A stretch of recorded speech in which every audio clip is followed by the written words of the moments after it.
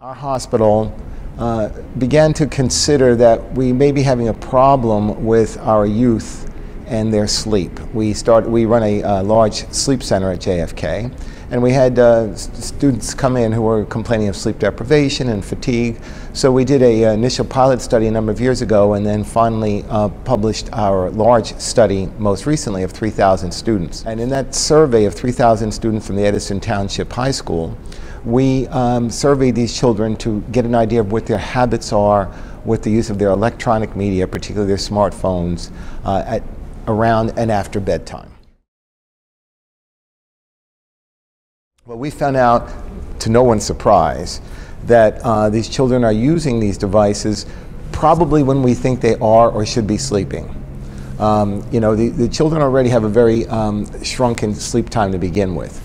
They are up very early in the morning to get to school early because of busing situations, etc. They come home, I think, burdened with tremendous amounts of homework.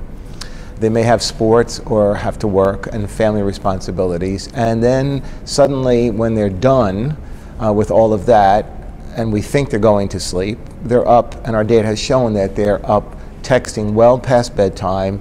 Over 50% of them are receiving texts during their sleep. And a vast majority of them complained of not getting the requisite 8 hours of sleep. In fact, a majority of them actually started to complain of what we call eveningness, which is they feel more alert at night than they do during the day. And this is something you don't want for students who are in school during the day. It is just how life is, and correct. Some of the surveys have shown that upwards of 65% of teenagers have smartphones in this country. So that's a staggering number. And it is the way it is, and we as parents and adults are as guilty as the children. And you know, this to me extrapolates to the adult population as well. And we didn't conduct it in the adult population, but we too are now working in well past hours when we should be sleeping. We put the phone down at the bedside, send a text, and there's a phenomenon that I like to call this anticipatory response. Children will send a text or send a group chat and maybe have no intention of doing any more, and then suddenly they get a response back. Now they feel compelled to read the response and perhaps answer the response. And then when they do these group things, they may get 5 responses for every one that they send out, and this thing, you know, it pyramids. So yes, it is a problem for adults, it's a problem for adolescents, and we looked at it for adolescents because sleep is critical for everyone, but particularly so for adolescents, for brain development, for biological development, for consolidating lessons learned that day in school. And when we start to interfere with that and interrupt that process, it has consequences with daytime function and activity, which our study showed. On these 3,000 students, they complained of difficulty in school, problems with concentration, difficulty staying awake. Now in our study we didn't do EEGs and look at that, but we can tell you what sleep interruption and sleep deprivation does in general. So one of the things, when we sleep at night, we go through cycles. We go through light stage sleep 1, to stages 3 and 4, deep sleep, to REM sleep. And those cycles occur approximately every 90 minutes in an average person. Now what happens when you begin to interrupt those and reset those, we then find we may be deficient in certain stages of sleep. For example, if we keep interrupting before REM sleep, we find at the end of the day that that child or that adult now is REM deficient. And then the opportunity for good sleep, when it comes along, we have this rebound of REM now because the brain is now saying, whoa, I need that REM back. And now we have an overwhelming REM, which can cause sleep, now cause sleep disruption, memory, dream enactment, really upsets the cart. So sleep is a cycle that has to be perpetuated. And interrupting that at each time prevents the brain from resetting itself, as I say, consolidating, allowing hormone release. I mean, there are a number of hormones that are released during sleep. For example, in children, growth hormone is released predominantly at night. We know that if you interrupt sleep, you interrupt that cycle of growth hormone release. So all of these things are interrelated. We used to think sleep was passive. It's passive only in the sense that you're not physically moving, but it's quite active neurologically and metabolically. We wanted to look at it as to get a real significant number of students to really make it impactful in its message.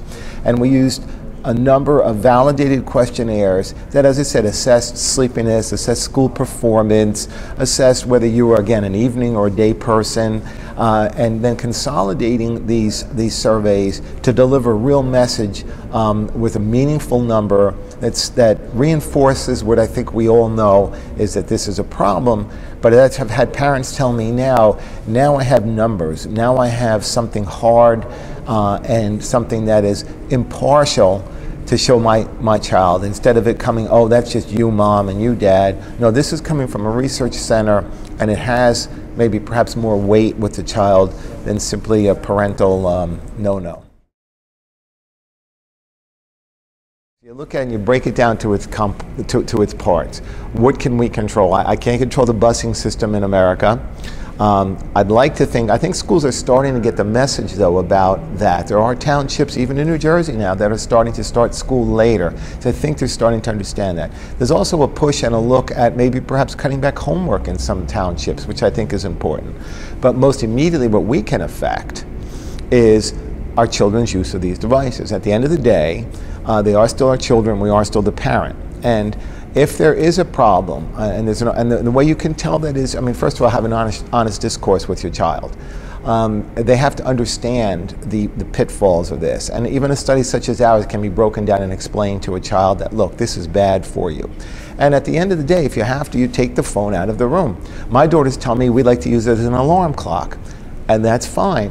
But if that's a problem in your house, get another alarm clock. It doesn't have to be a smartphone as an alarm clock, because there's too much that comes with that potentially to interrupt the child's sleep.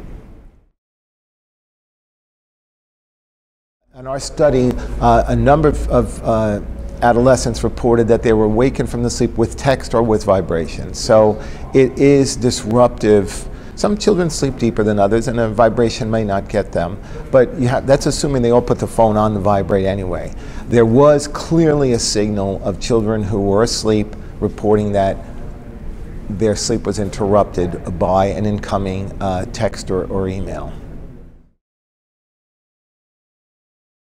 We had a challenge doing a study of this size. This is the largest study on this topic conducted in the United States. Now, with 3,000 students, you need consent, you can imagine, parental consent, the logistics, and Dr. O'Malley, who was a superintendent at Edison Township, was very instrumental in helping to coordinate this.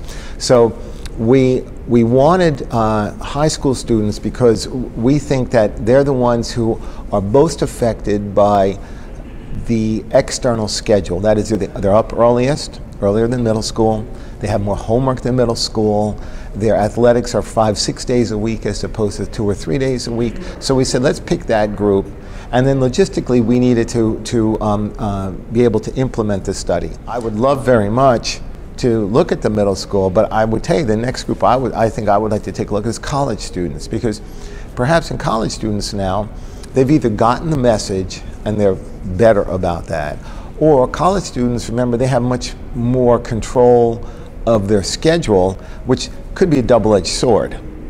You know, they can sleep till 11 o'clock and attend their first class at 1 in the afternoon if they want. So that may be a good thing, may not be a good thing. That's a whole other area that is just begging for investigation. What I would like to do is take either another population, younger or older, or even go back to the same population and perhaps drill down in even greater detail to find out more specifics about their behavior. Maybe are they group texting in terms of the types of apps they're using. That would be very, very, I think, helpful as well. And I think the last thing one could do is really to try and discern how much of the phone is being used for homework, because I think that's a pretense which might be true, might not be true, that I need the phone to do so much of my work. I think maybe the behavior of the phone itself is certainly another area.